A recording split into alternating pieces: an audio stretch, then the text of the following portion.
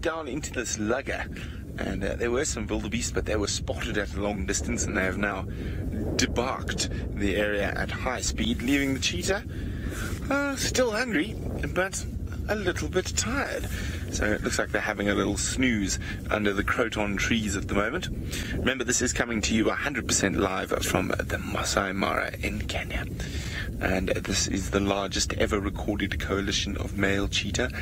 5 of them all together. The one with the collar, his name is D'Artagnan. I'm not sure of the other 4's name. 1 or 2, 3, 4 and 5 possibly. That's quite often how these things sort of go. But it is absolutely wonderful to be able to spend as much time as we do with them.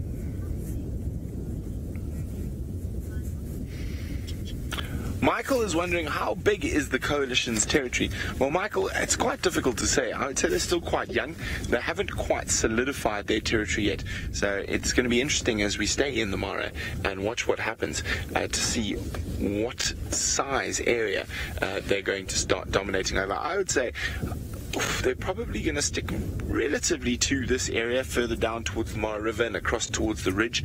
So I'd say they're probably going to have a good 60 to 80,000 hectares of home range and slash territory. Now, luckily for them, within that area falls quite a few different females. There's Amani's 2 daughters and Malika and Musiara.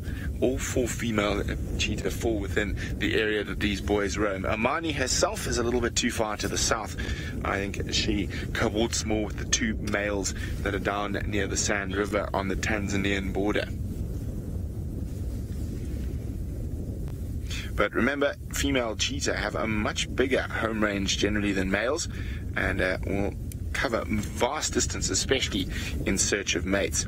And will cover vast distances, especially in search of mates. And will cover vast distances, especially in search of mates.